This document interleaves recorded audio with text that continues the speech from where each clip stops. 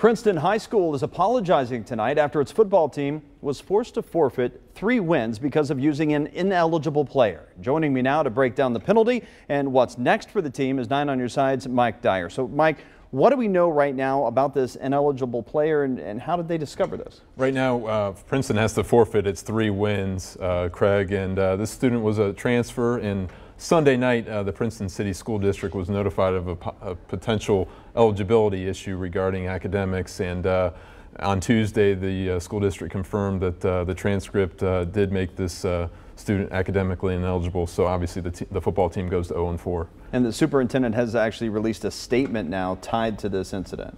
Yeah, he has. Tom Burton, the school superintendent, released a statement on Wednesday afternoon, and saying, quote, "The district has a procedure in place to check eligibility. However, in this one case, the process was not followed to completion.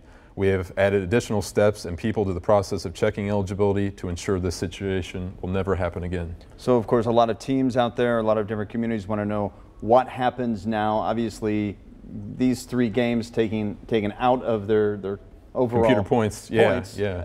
How does it all settle when the dust settles? Well, right now, the OHSAA is going to recalculate the computer point standings. As everybody knows, the top 8 teams in each region, there's 4 regions in each division around the state of Ohio, they make the postseason. So teams like Lakota East, who lost to Princeton on Friday night, they get bumped up. Moeller and Lebanon, those teams that were kind of behind Princeton in the computer point standings. So obviously Princeton goes to the back of the pack right now. They have a tall task in order to try to make the playoffs. All right. Well, Mike Dyer, thank you so much for joining us and breaking it down for us. If you'd like to read Mike's full article on the Princeton debacle, head on over to WCPO.com.